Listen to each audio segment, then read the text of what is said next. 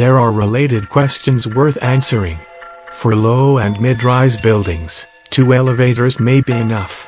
What about high-rise buildings? How many duplex elevators would a building need?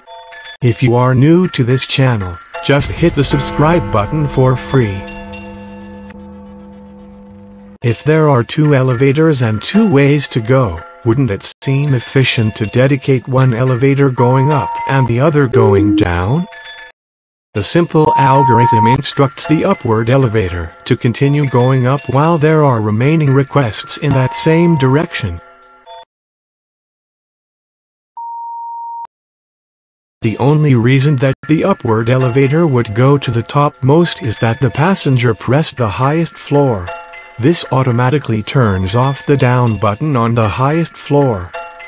When the upward elevator stops receiving upward requests, it would return to the lowest floor unless there is a downward passenger who selected another floor.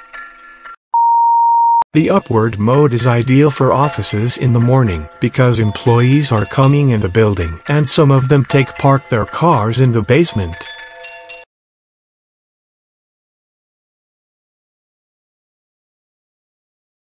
The simple algorithm instructs the downward elevator to continue going down while there are remaining requests in that same direction.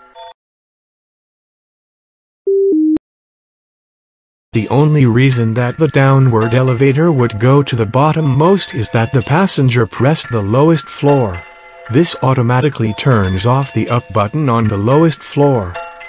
When the downward elevator stops receiving downward requests, it would return to the highest floor unless there is an upward passenger who selected another floor. The downward mode is ideal for offices in the afternoon because employees are leaving the building and some of them take home their parked cars in the basement.